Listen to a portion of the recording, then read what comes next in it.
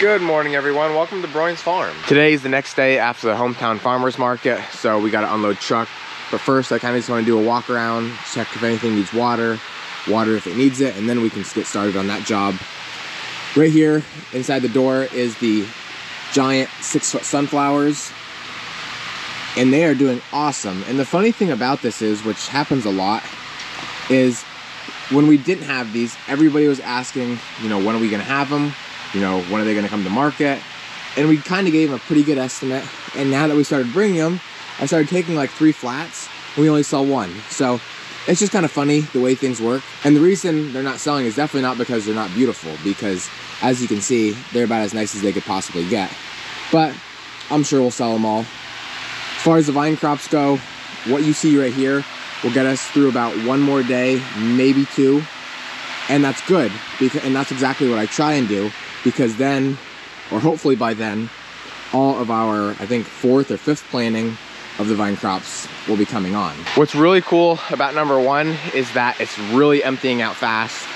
The only thing that makes it look so full is all of our seed geraniums, because we have this whole lot right here, that whole lot right there, this whole lot right here, and then that whole lot along the back wall is all seed geraniums as well. You take those out of here, and this is going to be pretty empty. And now is when they're finally just coming into blossom, and we're taking a couple that are flowering here and there, but soon every single one is going to be flowering, and then we can really start pushing them. Finally, my favorite colored New Guinea impatiens are coming out.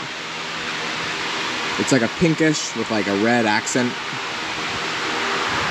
My mom even does some hangers in them down there. And this is the other New Guineas, which is nice, but not quite as nice to me. Another awesome thing is I finally got one of my favorite baskets in the greenhouse to the size I would like to see it at, which is completely covering that hanging basket.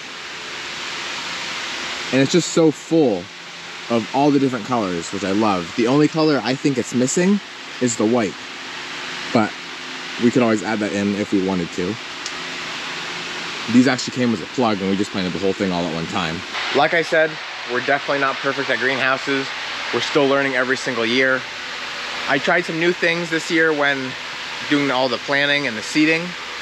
I tried planting a lot of stuff earlier, that way it was ready earlier, and we didn't have to go to market so later in the season, because I was hoping we could sell it a little bit faster.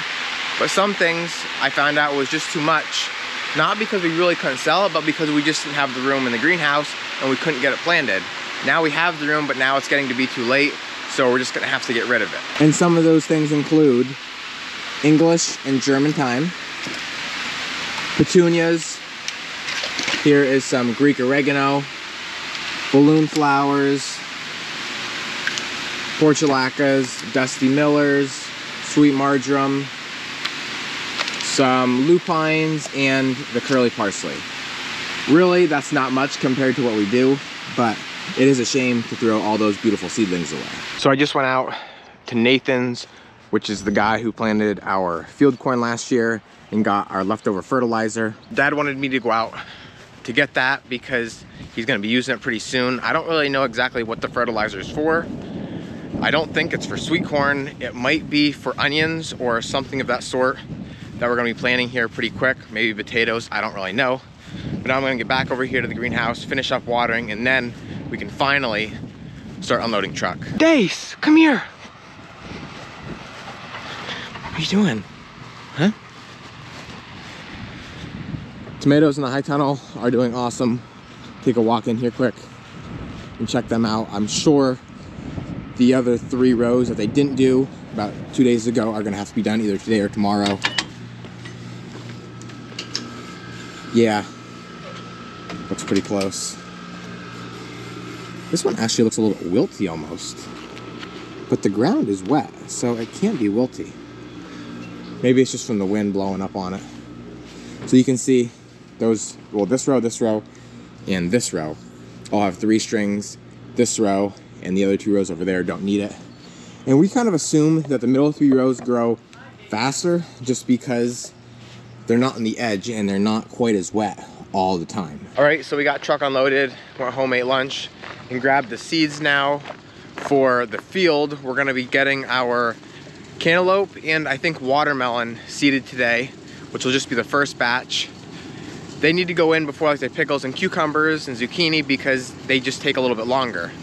And so I'm basically gonna do it the same exact way that we do the ones for retail sales, except instead of putting them into singles, I'm pretty sure I'm gonna be putting them in 3-packs or 4-packs. I don't exactly know yet. I gotta talk to Dad. We're getting fertilizer delivered right now. You can see it getting poured into the gravity bin at the moment.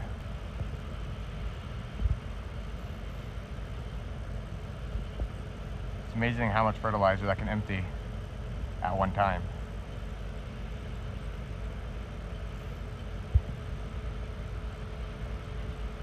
So like I was saying, all these watermelons are gonna go in 4-packs. I just got 2 trays filled here. I need about 9 altogether. I'm gonna go to my bigger seeding soil or potting soil, get these filled up. Then I'll make my impressions, and then I'll cover them back up with a light seeding soil. But I'll show you all that in a minute.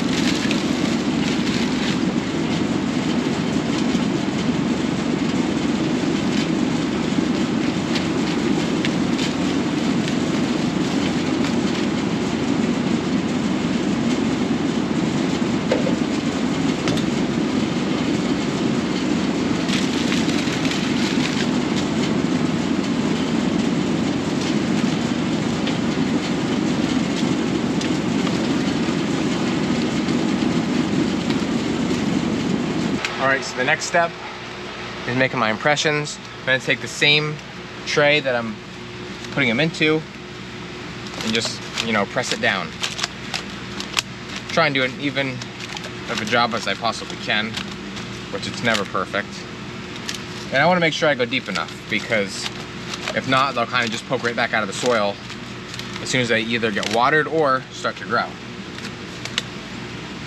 Anywhere from like a 1/2 inch to 3/4 of an inch is what I'm looking for. So this is the first variety, which is a yellow seedless watermelon, kind of like a bluish teal.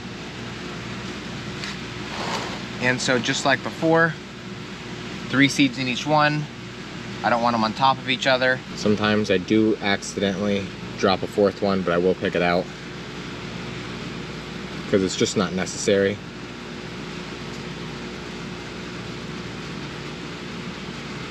Also, if they're laying on top of each other, I'll move them. There, we got a 4th one.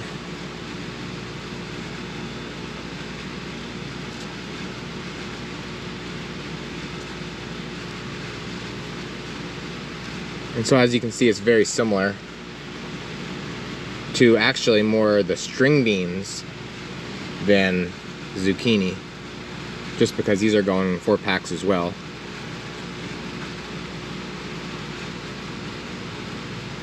Alright, so now I got all my seeds in there. I got them spaced the way I want them. I'm going to take my seeding soil, which like I said is a lot finer than my potting soil. None of those big chunks or sticks or anything like that. And I'll just lightly put a layer over top.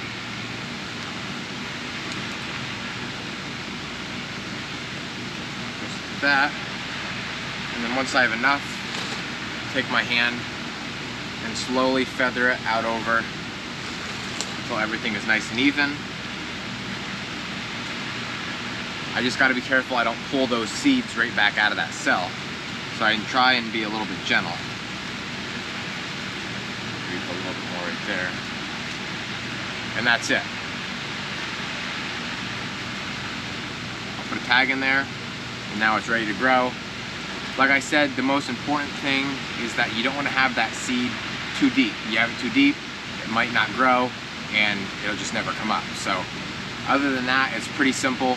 If you have it too close to the top, what's going to happen is it's kind of just going to shoot right back out. And you can usually just kind of push it right back down with your finger, cover it back up with some more soil, and it's good to go. But it's just easier to go, like I said, that 1/2 inch, 3/4 of an inch, and it should be just fine. So up next, after I'm done with the watermelon, is now the pollinator, which is called Ace Plus. Pollinators will not produce an actual watermelon. It's just to benefit the watermelon plant itself. And so how it works is, when the bees are buzzing around pollinating flowers, they transfer nectar, or actually I was looking it up, it's not actually nectar, but pollen grains, they call it here on Google, from the watermelon plant or from the pollinator plant to the watermelon plant. And then that obviously pollinates the watermelon, and that's how it grows. And it says here that they need to receive 500 to 1,000 pollen grains to produce one marketable melon, which is pretty cool. And to go into even finer detail, it says that that'll take around 8 visits by a honeybee for a seeded watermelon. Now these are seedless watermelons, so it says the pollen produced by seedless watermelons is not viable. So I think that means when you have seeded watermelon, which is what we sell just for retail sales, like the actual plant itself, you just need a bee to hit that plant and you're good to go. But when you have a seedless watermelon plant, you need a pollinator, and then you need the pollen grains to be transferred from the pollinator to the actual watermelon plant. And basically it means just because you do a good job with the right growing conditions and the right fertilizer, doesn't mean you're gonna get a good watermelon plant if you're not getting that pollinator. And so there's actually, I think, like certain cotton swabs or some sort of brush you can get to basically poke inside, like if you just have a home garden, to poke inside a pollinator plant and then poke it inside the watermelon plant. That way you can pollinate your own flowers if for some reason you don't have honeybees or, I don't know, even bumblebees or anything like that in your area. I know it always says specifically honeybees. I don't know if bumblebees can't do it. I don't really know the specifics, but that's basically, well, just the basics. And just like the regular watermelon, I'm going to be doing 3 seeds per cell. And these will even look like a watermelon plant. They just, like I said, will not produce an actual watermelon. And if they do, which I think, because sometimes they will produce one in a rare occasion, but they're really weird and goofy. So I just finished up these here in that back row there. It's gonna take them a little while to grow, but in the meantime, we'll probably get the cantaloupe planted as well, and it won't be too long.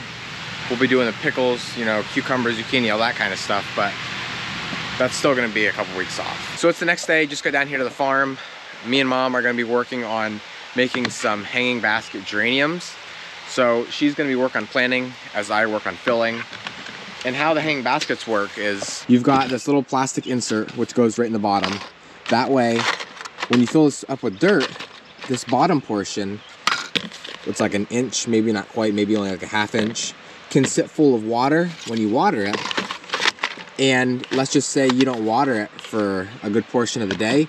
Well, now that water can soak up into the dirt and, you know, keep your basket watered. It's a good idea, doesn't work that great, but that's the whole point of it. Also, if this wasn't here, then this would just be sitting full of water all the time, and that's just not good for the roots or the plant. And so, basically, just like everything else, I'm gonna take my dirt, get this filled up, level it out, and that's it right there.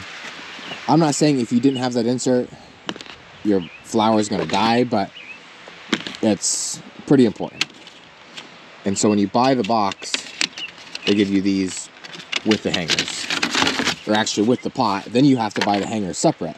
I guess because maybe some people just want to put it like this on the front porch, but we always obviously buy the hangers so we can put them up in our greenhouse, and then the people can decide what they want to do with it when they get it to their home. Here they are, complete. I think she did all solid colors, like red. I don't know if that's salmon. There's like a pink. We do grow a bullseye mix, I think that has multiple colors, but they aren't blooming yet, so I don't think she planted any of those. And we don't exactly know what we're gonna sell them for yet. We're gonna figure that out tonight. You can see there's 3 different geraniums in each pot. So I just got in here to the blue shed with our cousin's tractor. If you guys have been watching, you'll know we do this every single year. And the reason we use this tractor is because it can go a lot slower than any of our other tractors, because we plant onions so close, and if we don't go that slow, we just can't get as many in for the spacing we want to put them at.